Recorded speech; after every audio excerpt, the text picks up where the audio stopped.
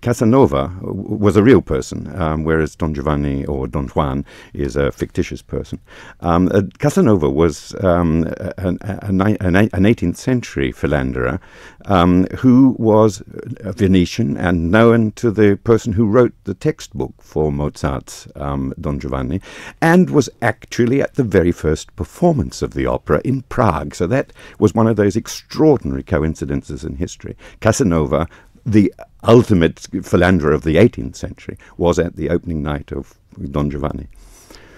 And that's why you believe that Don Giovanni is so relevant today. In fact, you say especially so in this post-Weinstein era.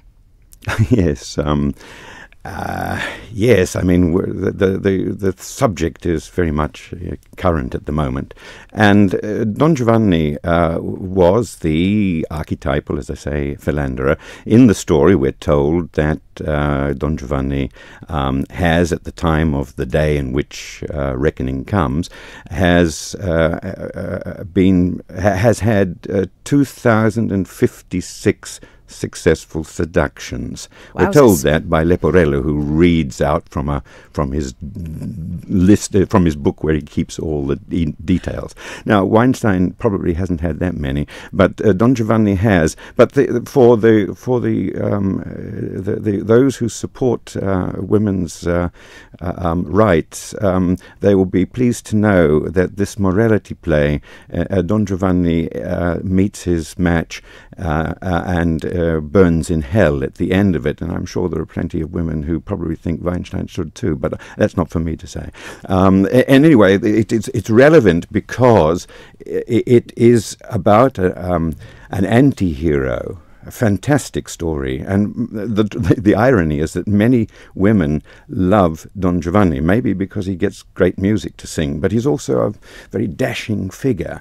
And the nice thing about Narropera is that because we have the opportunity to tell the story in quite a lot of detail, in other words, of the 90 minutes of our performance, 45 minutes are probably taken up with 10 pieces of music, and 45 minutes is taken up with the story, into which the music is dropped. And in 45 minutes, you can tell an awful lot of detail of the story, so that people actually really hear for the first time, probably, just what a rascal Don Giovanni is, the extent of his philandering, the extent of his callousness. And they might not quite like the figure as much as they historically have done when they don't know really quite the detail of the story. And if they go by Mozart's music, they think he's a swashbuckling aristocrat and having a good time. When they actually realize that he's a bit of a swine, they'll perhaps change their mind.